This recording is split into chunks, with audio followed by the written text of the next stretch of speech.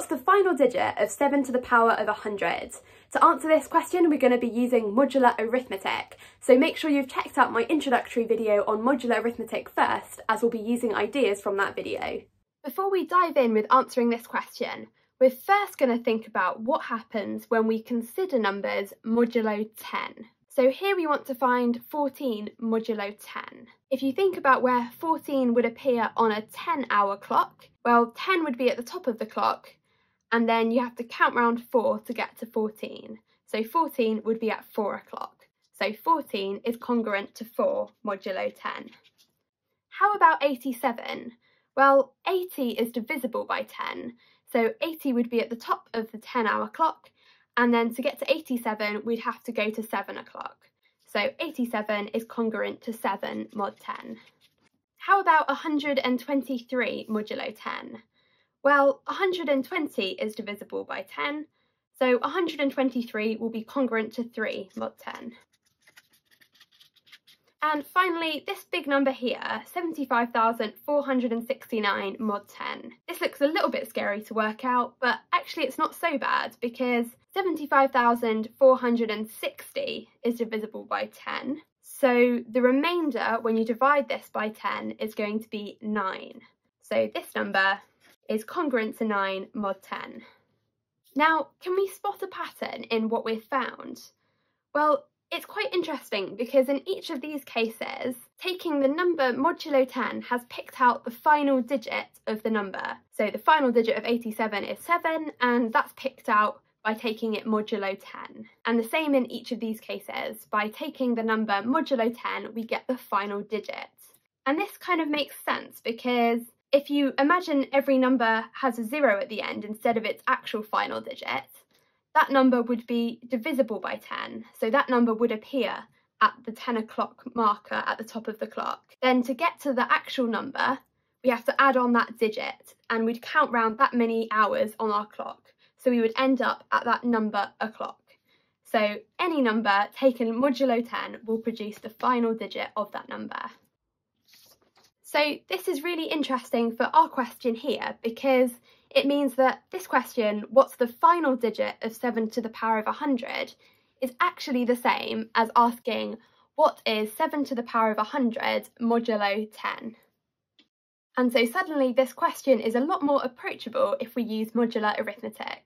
Now let's have a think about how we can solve this question. So a really good first step when you have big powers and you're doing a modular arithmetic style question is to remember that 7 to the power of 100 is actually just 7 times 7 times 7 100 times. So now we're trying to evaluate this big product, modulo 10. And because we have a product, we would quite like to use our theorem about products in modular arithmetic. So remember, our theorem says that instead of working out 7 times 7 times 7 100 times and then taking it modulo 10, instead, we can work out individual components of the multiplication modulo 10 and then multiply the result of that together. But hold on a moment, because 7 modulo 10 is just 7. 7 is already as reduced as possible in mod 10. So this theorem currently isn't looking too helpful. However, what we can do is group the 7s in this multiplication. Let's say we pair up the 100 7s. So we're going to multiply these two 7s together and these two 7s together and then so on and then until we get to the final pair. So there are 50 pairs of 7 times 7s. 7 times 7 is 49, so we can write this as 49 times 49 and so on 50 times.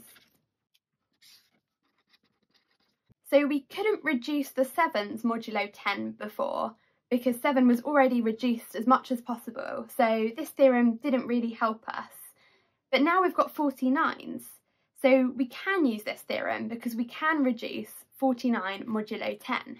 Let me write this on the side. So 49, well, modulo 10, 49 is congruent to 9. Remember, mod 10 really just takes the final digit of a number. So we could rewrite this as 9 times 9 times 9 and so on 50 times. But that's still quite a hard product to work out. We don't really want to calculate 9 times 9 times 9 and then work out what that is modulo 10, because that's quite hard to compute.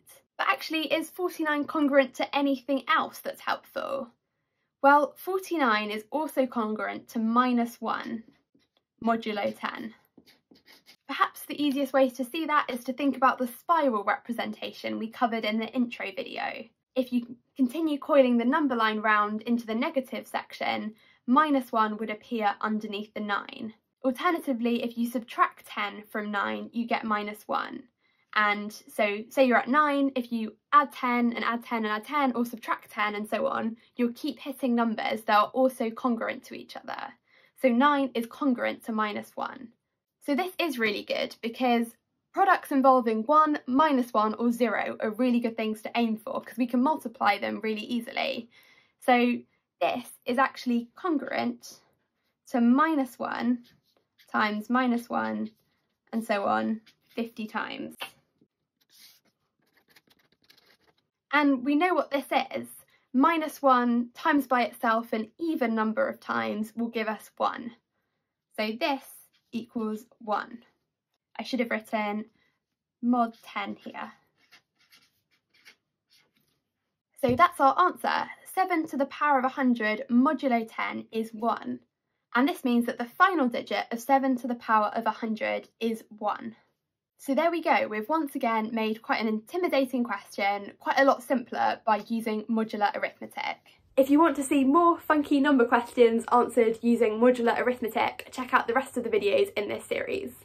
Thanks for watching, I hope you enjoyed the video. If you want to see more aesthetic mathsy videos, do check out my channel and subscribe.